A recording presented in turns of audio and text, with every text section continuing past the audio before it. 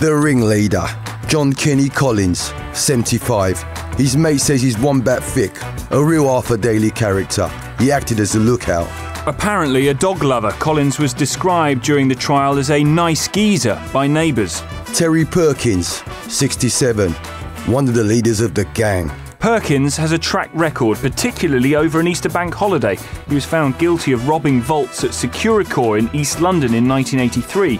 He served 22 years. Daniel Denny Jones, 60, a proper Walter Mitty character. Jones was obsessed with crime, a total eccentric who would apparently go to bed dressed in his mother's dressing gown, wearing a fez hat. He buried the jewellery in the cemetery plot of 2 relatives. Brian Reeder, aka the Guv'nor, 76. He used his bus pass to get to the scene. Reeder is notorious, convicted in 1983 for his part in the £26 million armed raid at Brink's Mat near Heathrow. It was described at the time as the crime of the century.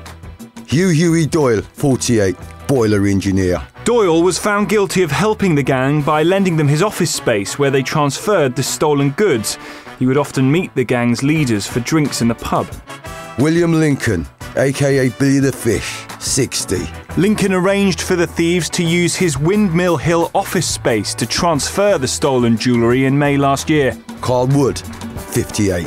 In £20,000 worth of debt, the court was told that Wood didn't have 2 pennies to rub together. He broke into the safe during the robbery.